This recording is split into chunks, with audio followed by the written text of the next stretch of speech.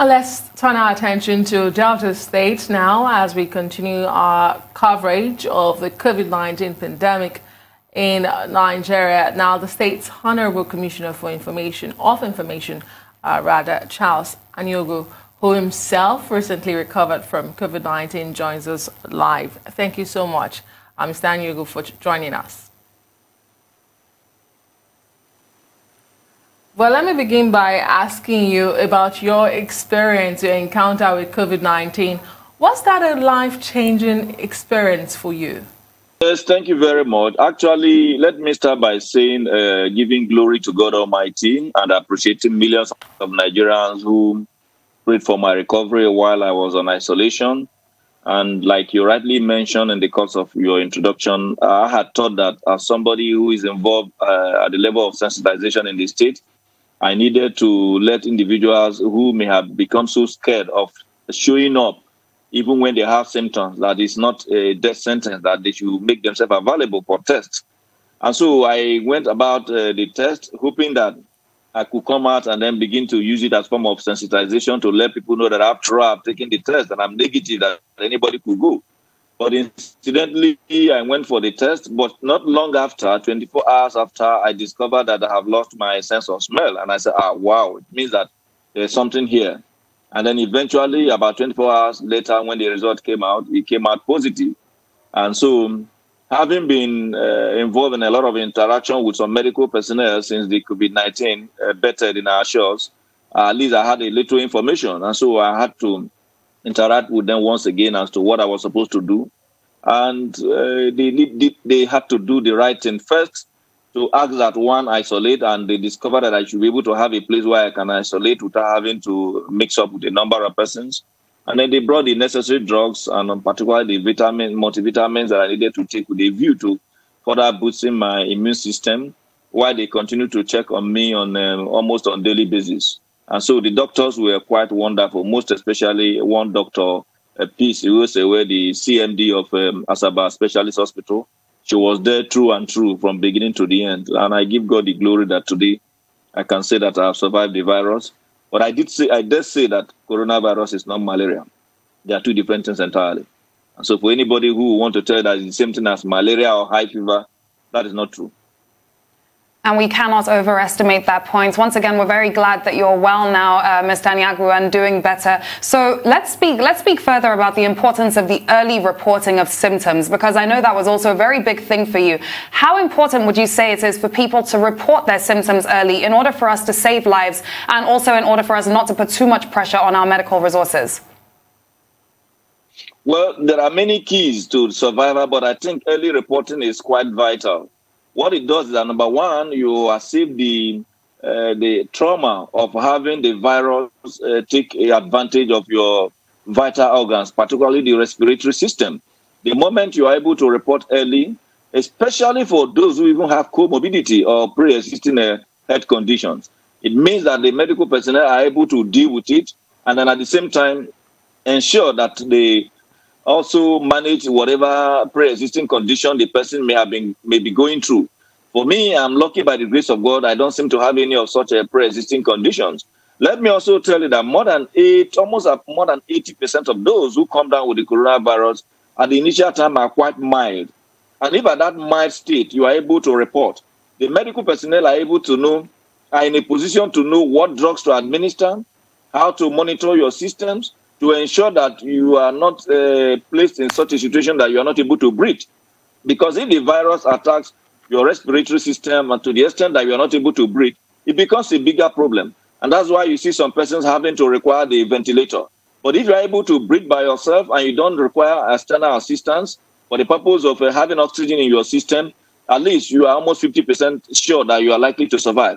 But another challenge is that a number of the drugs that are usually administered are quite heavy.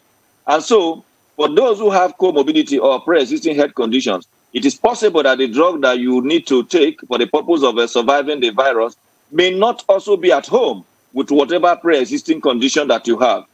And that is why early reporting, like you rightly asked, will to a very large extent assist the medical personnel to begin to arrest the whatever challenge that the coronavirus may throw up on time, Because if they do that, the virus will not have the opportunity of mutating in your system and causing more dangers. So we plead with anybody who, for instance, the moment you have any symptom that is related to the one that I already outlined, the best thing to do is to report to medical personnel. There is no big deal. There's no need living in denial. Because there are those, even when they are feeling such symptoms, they say, no, I'm used to it, it's malaria, I don't want to go for test. Why not go for test? If it turns out that you're negative, good and fine. But if it turns out that you're positive, it makes it easier for your health situation to be managed. But for people to continue to live in denial and say they don't just want to go, as if it is going for the test that will confirm that you are positive. If you are not positive, when you go for the test, it will come out and show that you are negative. If you are positive, not going for the test will not convert it. And then sitting at home and having to administer your drugs, because there are a lot of medical doctors now, emergency medical doctors on Facebook and in social media, and you begin to listen to them that just take this. They name all sorts of things. One thing is sure, you may not even be aware whether the drug they are recommending for you will sit well with your system. Because different individuals, apart from having a different immune system, also have different body types. Okay. So you need medical personnel to come in for the purpose of proper medical advice. Yeah, Mr. Commissioner, you've spoken at length about early warning signs, but in your case, you were asymptomatic. You went in to take the test to use it as a campaign drive for people to, to demystify the myth that COVID-19 is a death sentence or whatnot. Yeah. So in your case, as asymptomatic, would you be pushing for the Delta State government to change case management protocol and testing protocol to include even asymptomatic people in the state? At the moment, right from the time I got tested, I can tell you that we have changed our protocol to a very large extent.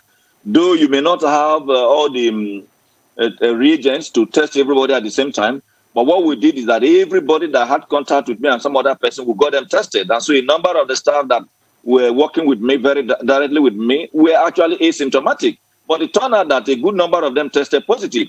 And this, at the same time, they were managed. And today, a good number of these persons have also turned out negative. Beyond that, even in the office of my senior colleague in government, the SSG, some of the persons in his office were also asymptomatic. But because of him, more than 50 persons in his office were also subjected to test. And quite a number also came out positive. What that tells you is that there are a number of persons who are carrying this virus, either because of the state of their immunity or whatever medical explanation that may exist, are quite asymptomatic.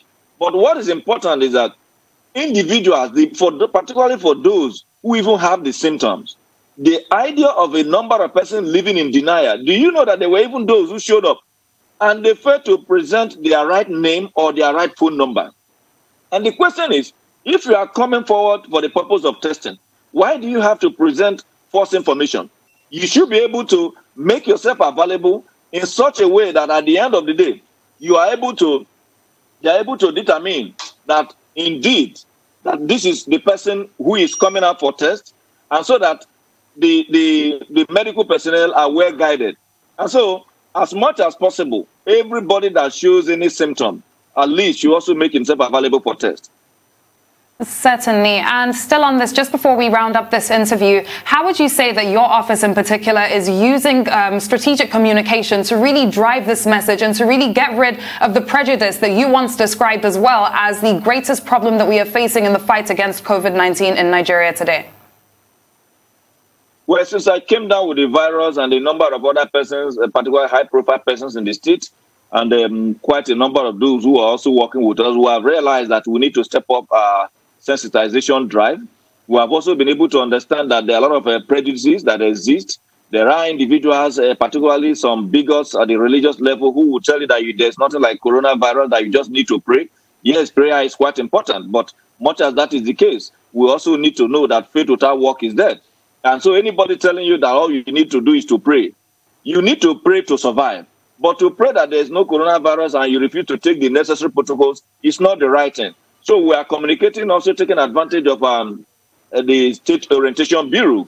In addition to so many other platforms, there are some political groups that we're also taking advantage of with a view to getting them to talk to the people at the local level we're also taking advantage of several mass communication means of reaching out to our people. But beyond that, we have been able to understand that one-on-one will play a lot of role in terms of community discussions. At the community level, traditional rulers and the traditional institution is also being used, even as we continue to drive it down for individuals to understand that those prejudices, where they begin to think that the virus is not real, it's not true.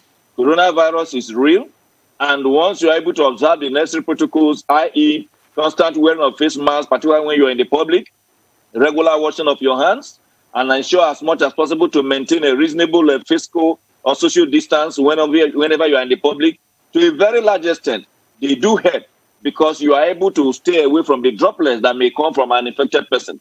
Once you're able to do that, you've been able to meet the medical personnel halfway. But once you assume that it's not important and you continue to congregate against these protocols, you are likely going to, the chances of contracting the virus become higher when you fail to observe all these other protocols. But in the event that you observe them, like I was always doing, but somehow it comes down that you contract it, the best thing is to report early and then follow the necessary protocols so that by the grace of God, we're able to reduce incidences of fatalities.